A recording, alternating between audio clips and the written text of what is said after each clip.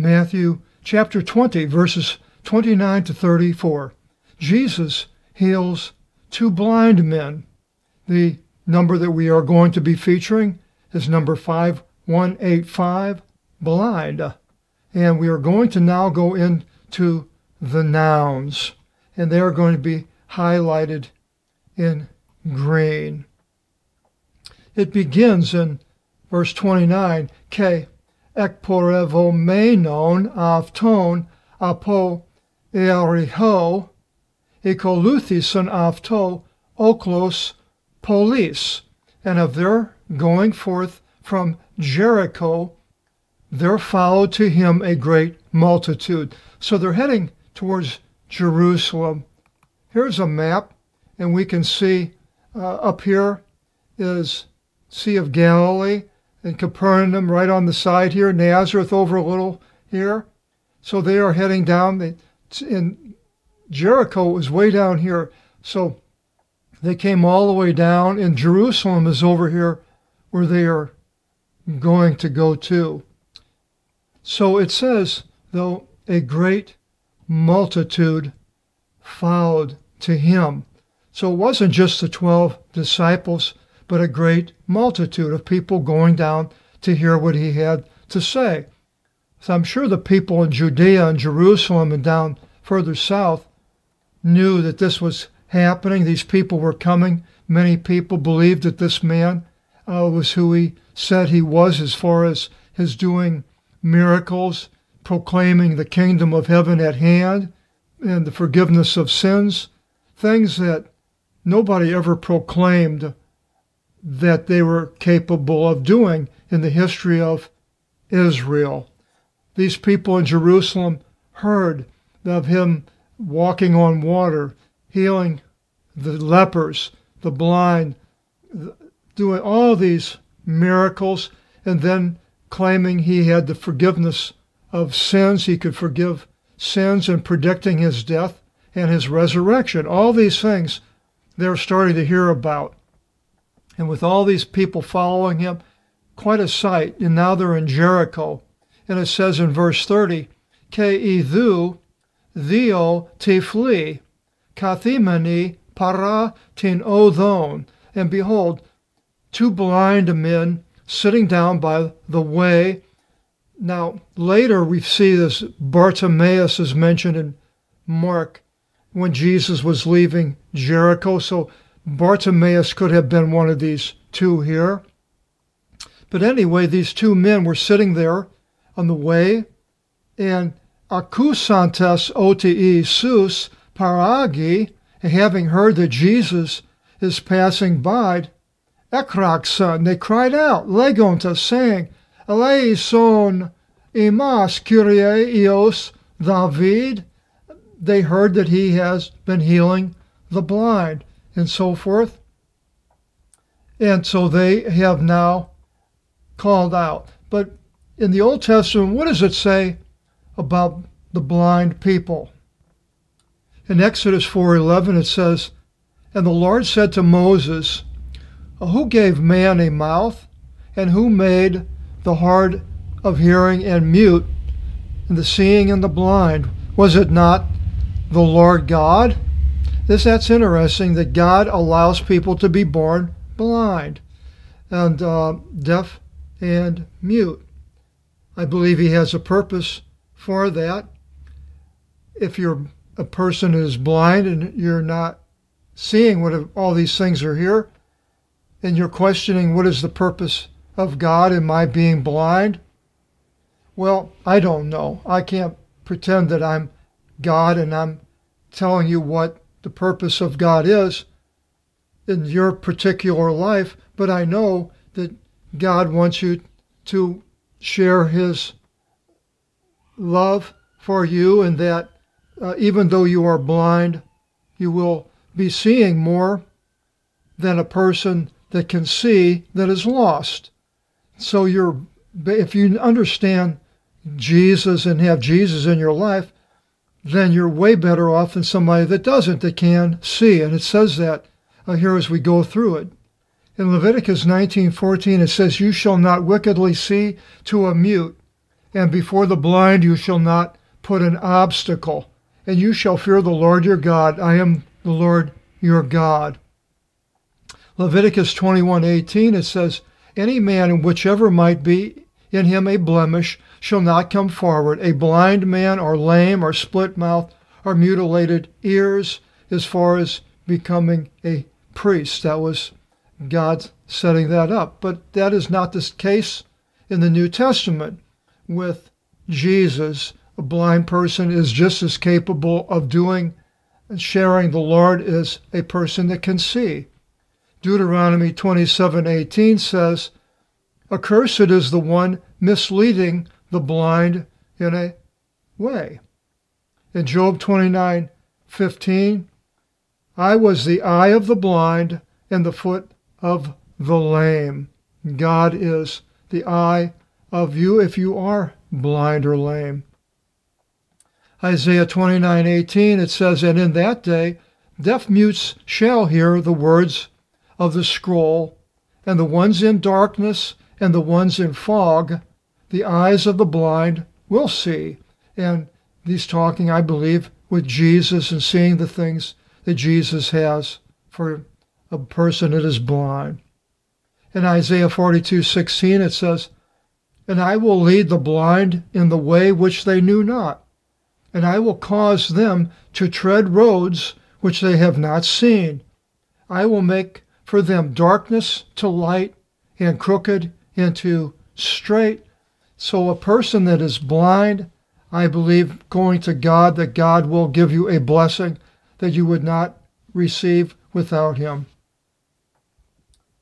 In the New Testament, then, the blind people that were healed by Jesus, in Matthew 9:27, earlier there were two blind men along with these two blind men here.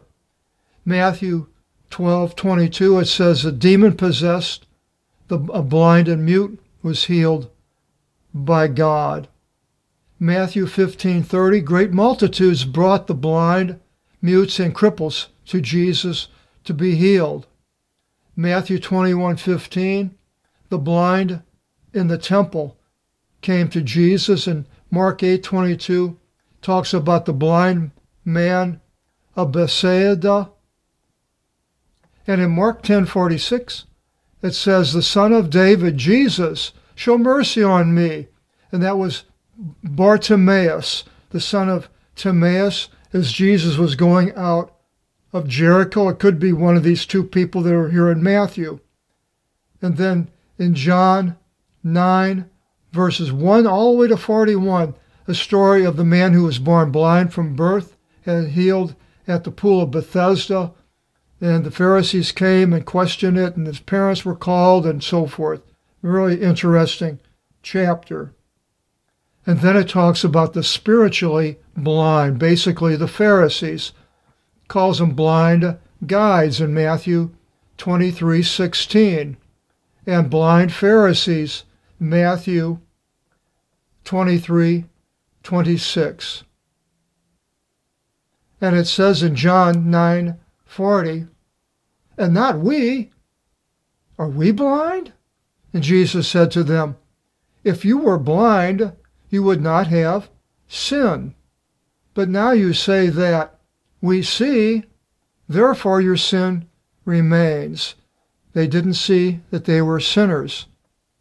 So he was crying out, we'll go now to our text, show mercy on us, O Lord, Son of David.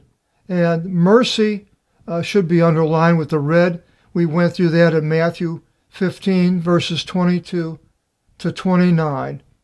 And he addresses him as Kyrie Eosavid. Now the Lord, that's a big thing, because this is the Greek scriptures. The people that read the Greek knew that Kyrie was also the Tetragrammaton, the four Hebrew letters that people call Yahweh, Jehovah, and all sorts of things. But in the Greek, it was translated Kyrios in the Greek Old Testament. So in the Greek New Testament, the people knew that Kyrios was God. And so he's calling out and using that word, Kyrie, in the vocative, O Lord. And then he calls him not only Lord, but Son of David, who would have been the Messiah, Mashiach, that was promised to come. So these men are addressing Jesus correctly, where the Pharisees have all these doubts and try to trip him up. In verse 31, it continues, O they oklos, epitimison aftis. Now all these are nouns, person, place, or thing. Sometimes, well, David should be highlighted because that's a name. Oklos, a multitude. And so Jericho is a place. Oklos, multitude. A way is a noun. Jesus is a noun. Kyrie is a noun. O Lord. Eos. All these are nouns. And the nouns we'll go through a little bit in the next few sections and go more into detail and show you how they are built. So in verse 31 it continues, O they oklos epitimison aftis, ina siopisosin. The multitude reproached them that they should keep silent. Now, they did the same thing with Bartimaeus, so Bartimaeus could have been one of these two people here. So they're telling him, be quiet, don't make a scene. Yeah, they mizon, ekrazon, but all the greater, they cried out, Legontas, aeson imas, Kyrie, Eos David, that show mercy on us, O Lord, Son of David. So they're yelling it out now, and Jesus knows their heart, and they're trying to get his attention. And what happens? In verse 32, it says, Kestas, and standing, O Isus ephonison aftus. Jesus called them. Keipe, and he said, Ti thelete piso imin. What do you want I should do to you?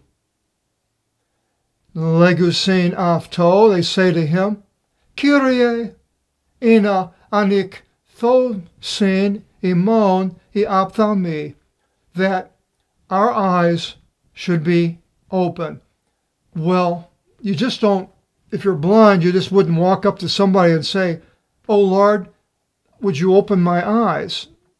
I don't think a blind person would ever do that. But here, these blind men have heard, and they're crying out, and they are doing that. They are saying that, giving that man their attention, what's the word for it? The aura of their thought process, everything that's in them, that they see this person is able to do something that they could ask. You don't walk down the street and you ask somebody to give me $1 million, let me drive your car, or any of these things. You just don't do things like that because it's like you're intruding on somebody, or they can't do it, or you're being overly ambitious and you're asking somebody all these different things. But no, not these two men. Oh Lord, second time, open our eyes. And then in verse 34, it says, Spalank nisthis, they, and then moved with compassion, O Isus ipsato ton ophthalmon afton. And Jesus touched their eyes. Spalankna, this 4697, we went through that earlier, with compassion. And that's in Matthew 14, verses 13 to 21. So Jesus touches their eyes. So there's two men, he's touching their eyes. Ke evtheos anevlipson afton e ophthalmi. And immediately their eyes gained sight, and they followed him. Ke ekoleuthison of to. Now, isn't that something? Jesus has the power to touch somebody and they could see. They've been blind from birth, or something happened, and Jesus in the flesh was able to make them see. And we read these things and take it for granted. Yeah, Jesus did all these things, walked on water, healed the blind, raised the dead. But this was a big thing to these people in Israel at that time, to have this person come with this kind of power. If he came today with this kind of power, it would still be an amazing thing that he was doing all these things. And people would either accept it, or you would have people trying to prove that he's a charlatan like they did at that time. But we know he's not a charlatan. He has come into our lives. I might not have been blind, but I was certainly lost. And he finds the people that are lost, brings them on the right path. People that are in prison, gives them a freedom that they can know him, even if they're incarcerated.